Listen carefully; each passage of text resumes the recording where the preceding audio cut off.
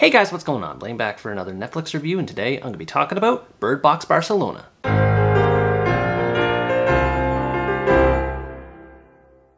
Box Barcelona is a Spanish horror movie serving as a spin-off sequel to the previous Bird Box entry and tells the story of Sebastian, a wayward man who tries his best to survive the Barcelona cityscape after an apocalyptic event occurs in which a mysterious entity compels those who observe it to commit suicide. Sebastian becomes influenced by a cult leader during his struggle to survive, going out of his way to deceive others and expose them to the entity so that he can fulfill the doctrines of his faith. However, after meeting a new group of survivors, he starts to question his faith as he becomes encouraged to guide them to a shelter that could protect them from the entity. I was just as unimpressed with this movie as I was with the first Bird Box movie. It's definitely not bad, as it does a good job retaining a tense atmosphere and expanding its world, but I found myself confused as to what direction the story was going, and the boring characters didn't help with this. Sebastian had the potential to be a decent character, and his actor does a good job in delivering an emotionally compelling performance, but he's just plain boring. Aside from being a seer who isn't affected by the entities, he's essentially a reworked version of Sandra Bullock's character from the first movie, and that he tries to protect a little girl throughout the movie's events, and even this aspect isn't done very well. At least in the first movie, the children's roles were more understandable, whereas here, it doesn't make as much sense, because he spends so much time deceiving and killing others, and takes so long to develop any sort of redemption arc, I couldn't bring myself to care about him. The only sort of character development that he has is his relationship with his daughter Anna.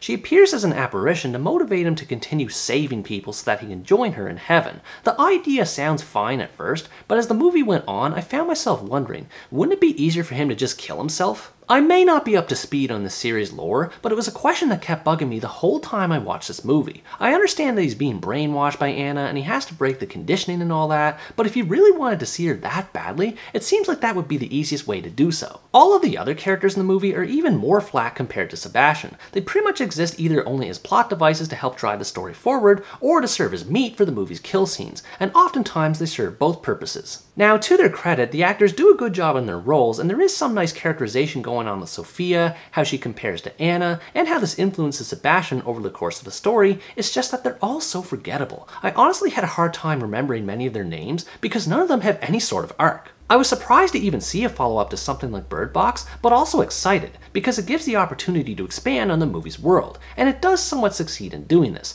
One of the best things about this movie is the fact that it takes place in Barcelona, and the execution of its setting in this regard is excellent. This movie does a fantastic job at painting a dark and desolate picture of a post-apocalyptic Barcelona, showing how widespread the results of the event were beyond the first movie. Barren city streets, wrecked cars, and dead bodies all serve as a grim reminder of the horror that happened and still happens to that point. The horror atmosphere is conveyed very well through its aesthetics as well. The whispers of the entities, the dark lighting inside buildings, and the ambient soundtrack all raise the tension at the right time, and that's without getting into the moments where things go sideways. Just like the first movie, the sequel has a decent amount of violent action and death scenes to enjoy. Most of the kills are memorable in how they're pulled off, and never feel like they're there just for the sake of pure carnage. Of course, there are movies that suit that purpose well, but in this case they're mostly taken seriously, which suits the purposes of its story. However, I found myself annoyed by the number of instances where people expose their eyes and kill themselves in what would otherwise be entirely preventable situations, and they really took me out of the movie.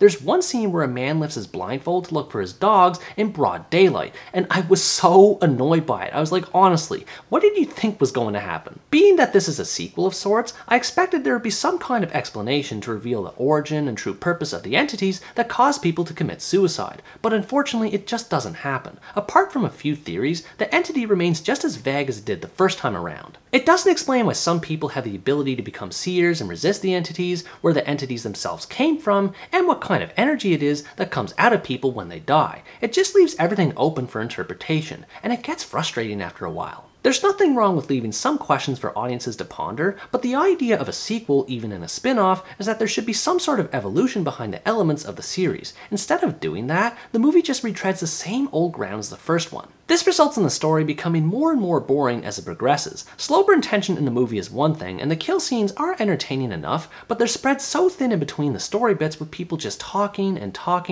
not really saying anything, and in a story that already basically copies the first movie. Flashbacks help add some backstory to the movie's events where they can, and it is appreciated when they occur. Sometimes, though, it's not always obvious when they do occur. Some flashbacks are edited to indicate the passage of time, while others aren't, so this makes an already boring boring and confusing story even more so when it doesn't have to be. It's strange to see a movie that does so well in presenting an intense horror experience with its visuals and atmosphere, yet falls so short when it comes to its story and characters. Everything about it looks good, but it ultimately proves to be yet another example of style over substance. Overall, Bird Box Barcelona is another mediocre entry to a mediocre franchise that squanders its potential. If you like the first movie and are curious to see how a sequel may expand on its world and ideas, you might enjoy this movie, just don't expect too much out of it. I admire what this series is going for from a general point of view, but after seeing this, I can't say I'm all that interested anymore. It just doesn't accomplish what I'd expect out of a sequel, even if it is a spin-off. And while there are things it gets right, it doesn't matter much when we can see this movie for what it is, as a risk-free copycat that rides the already mediocre coattails of the original. What did you think about this movie? Did you think it was a superior follow-up to the original, or did you find it disappointing instead? Let me know in the comments below.